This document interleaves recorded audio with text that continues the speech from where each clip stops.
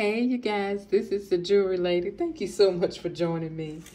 I promised that I would upload this video to help you to see how you can test your jewelry to see whether it's sterling silver, 10K, 14K, 18K, or whatever. And so we're going to get right into it. First of all, I get my assets from Amazon. They come, you can either buy them separately or in a pack. This one, I bought the 10K, and that's always going to have the yellow top. The 14K, the green top. And 18 karat is the red top. Now, they do have a sterling silver solution, but me personally, it's hard for me to read it. It's a brownish solution, and if it is positive for sterling, it will turn like a red, and it's just hard for me to see. And so I don't use that, but I got a tip from a YouTuber that she uses the 18 karat gold solution to check her sterling, and it has been spot on. Believe me, it's very reliable. So let's get into it. Now, as I mentioned to you in my last video, I hope you will go back and watch that. When you are sourcing your jewelry, you see something that has a silver tone, okay? The first thing you want to do, you want to check to see if it attracts to the magnet. If it does attract to the magnet, you know that it is plated. But there are some metals that they use, and they put a silver plate over top of it that don't attract to the magnet. So be careful. And this is why it's so important for you to acid test it to see if it is sterling or not. First of all, you want to get your piece of jewelry and you want to make a mark on the stone. And if you notice with this, I can barely get a mark out of it. And this, in my experience, has been an indication that it's not sterling. It just has some kind of plating or coating or whatever they put over it to keep it from turning too fast. But this is surely an indication that it is not sterling. But I'm going to check it anyway. I'm going to show you what you get. If you notice, it ate it completely up. Okay?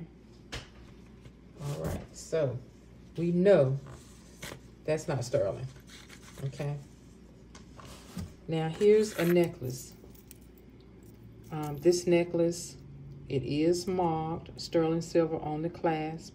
And as I said in my last video, you still have to check it. There's tons of fake sterling silver jewelry out there. I have found that out in the hard way. And so what I do, I use my magnet. I look for marks, and it was marked 925, but you still want to make sure before you sell it. You know, if you use it for yourself, that's something else, and you know what you got. But if you're gonna sell this, if you're a reseller, we want to be sure that our jewelry items that we sell to other people is genuine. Yes, we want to be sure of that. And so I'm going to do a scratch test. Okay. Notice, easy to scratch. That's a good indication. 18 karat solution again, so I just sweep across it like this. And if you notice, you see that blue, like iridescent color that comes up? This is sterling silver. So that's what you look for with the 18 karat gold solution. You look for that blue iridescent, like a light blue color that's gonna come. And it's gonna come immediately once you put the acid on it, okay? So it's that simple, you guys, that simple. Okay, now let's try some gold items. Now this is a gold tone bangle. I also showed this in my last video.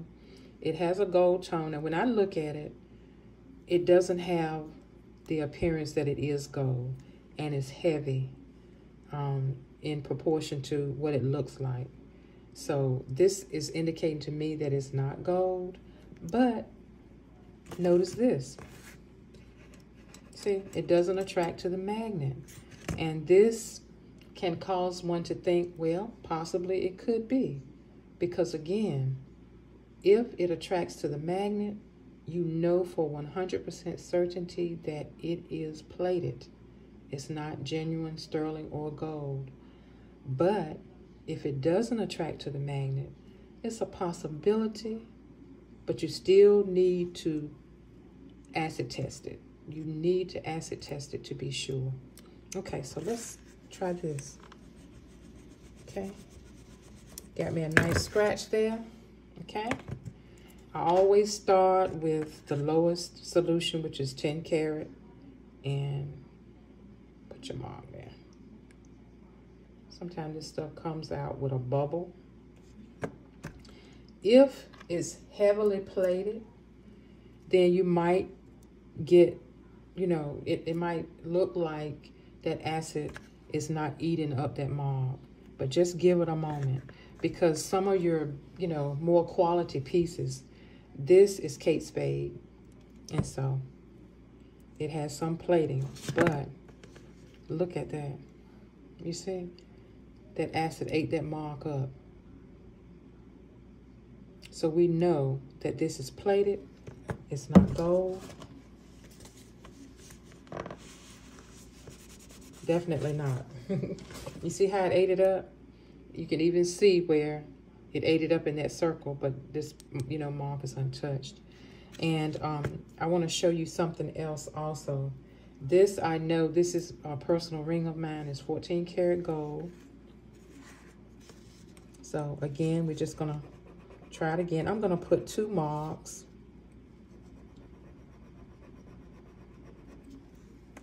Okay, so green top, 14 karat. Put your acid there. Okay, and let's try this 18 karat gold. Say like if you're just wondering, you wanna make sure about a piece, okay? And so look at the reaction again. You see the 14 karat gold mark is still there. It hasn't moved. Sometimes you might see where the acid is eating it up and you see the little particles.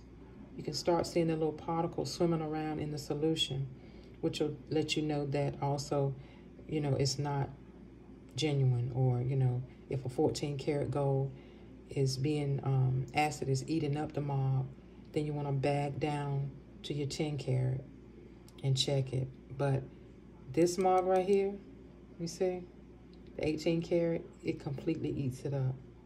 So that's just how simple it is, you guys. You use your solution on that scratch mark. If it stays there, then it's real, it's genuine. If the acid eats it up, it's plated. And it's as simple as that. I hope this helped you guys. I used to look at these videos myself, and that's how I learned. And I just want to share what I have picked up. So please, like, subscribe, give me that thumbs up, please, and a positive, encouraging comment below. Let me know about your experience that you have had out there sourcing jewelry. And please subscribe. This is the Jewelry Lady. Check out the thejewelrylady63 on eBay. A lot of my items are for sale there. And I also have another YouTube channel, which is Thrifting with Lemon Snaps. I hope you'll check that out too. Thanks again. I'll see you the next time. Hit that notification bell so you know when the next one is coming up, okay? See you later. Bye.